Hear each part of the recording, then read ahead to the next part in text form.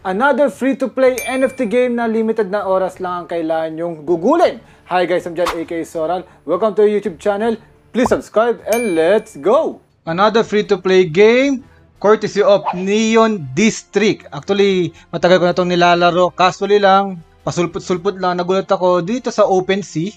Ay may mga value pala yung makukuha natin dito mga equipment. Kaya syempre, nandito na naman tayo para i-share sa inyo itong laro na to, baka magustuhan nyo at kumita pa kayo.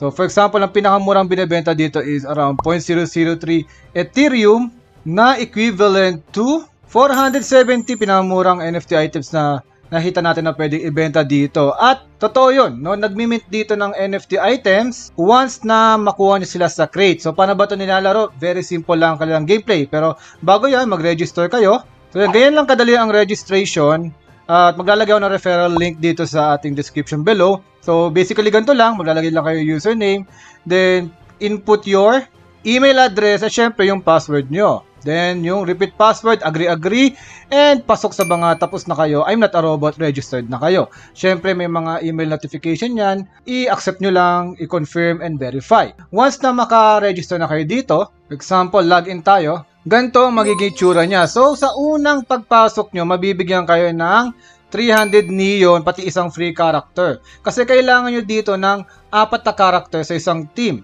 At yung isang character kasi ay nagkakalaga ng 100 neon. Ibig sabihin, dun sa free na yon na 300 neon at isang character, makakabuo ka na ng isang team. Okay? Yung isang team na yon, pwede nyo siyang gamitin sa gameplay nila. Very simple lang talaga yung laro nito. Punta lang kayo dito sa Neon Pizza as a delivery agent. Then, ikiklik nyo lang na i-deliver nyo yung pizza. Ganun lang, no?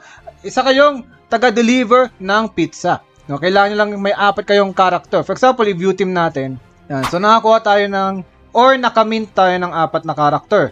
Itong 4 na character nito ay iba-iba ang kanilang classes. For example, pwede kang gumawa ng Demon, Doc, Genius, Ghost, Heavy, and Jock. So, lahat yan may kaakibat ng mga skills or attributes na pwede. No? Sa ngayon, di pa natin nakikita yung mga ambush part kasi para magkaroon ng mga ambush part, kailangan lumagpas kayo ng tier level 2. Para magkaroon kayo ng tier level 2, kailangan nyo pa ng isang team. So, meron na tayo 325 na neon. 75 na lang, pwede tayong gumawa ng isa pang team. Which is, pwedeng mga ambush yung mga magde-deliver na pizza. So, ano ang magagawa or makukuha natin sa pag-ambush or pag-deliver ng mga pizza? Makakuha tayo ng neon. So, para saan ng neon? Cryptocurrency ba yan? Hindi. That is the in-game currency. Wala yan value as of the moment. Di natin alam. Baka gawin na nila yung cryptocurrency. Yan ang gagamitin natin para sa pagbili ng character or sa pagbili ng gear. Dito sa Get Gear, ang isang crate ay 500 neon for item that is an NFT. Yang mga NFT na yan ay pwede natin i-transfer dito sa Neon District para ibenta. Okay? Ganun kadali. At kung ayaw nyo pa, gusto nyo magdagdag ng team, okay lang din naman. Pero yung mga characters natin, pwede din natin to ibenta. Kailan natin sila pwede maibenta or mai-transfer? Kapag nagpa-level na tayo, for example, ito, naging level 4 na siya. By that level 4, pwede nyo nang i-transfer yung inyong mga character. So, for leveling up, kailangan nyo ng juice. Ayan, 3 juice na tayo. So, ginamit ko na yung ibang juice para mag-level nitong character natin na si gwapong-gwapong si Jan. Okay? So, ganito lang yung level up niya. Mid-sec. Okay, resume lang tayo. Then, pipili kayo kung ano yung 3 i-upgrade nyo. Isa lang pala dito sa 3 ang i-upgrade natin.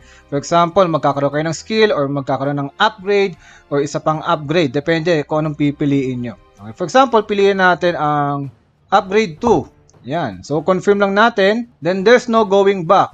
Pag yan ang in-implement natin, yan na ang kanyang final na level up. Finalize. Then, your asset has been level up. Ganun lang kadali. Okay? Pwede tayo mag-level again with a expense of juice. Ganun lang naman. So, cost to upgrade is 3 juice. Meron na tayong 3 juice. Pwede pa tayong mag-level up ulit.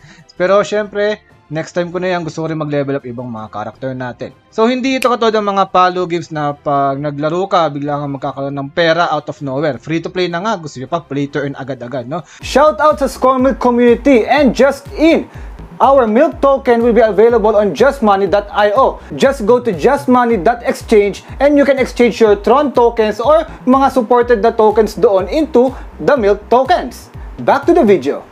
So paghihirapan natin yung pagiging play turn nito via buying NFTs and selling them on the open market just like OpenSea.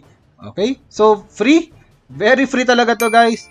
Try nyo and wala talagang babayaran and you have a chance na malay nyo, dito sa pagkukuha ng gear natin ay makakuha kayo ng pinaka-legendary, then balato na lang. Kung gusto nyo pa ng more extent ng how to play, meron naman sila ditong how to play guide, pero basically halos ganun lang din lahat ang ginagawa dito sa website na to. It's like a browser game, but your assets will be yours. What do you think, guys? Comment down below, but don't forget to like, share, subscribe. Hanggang sa muli, guys. Babu!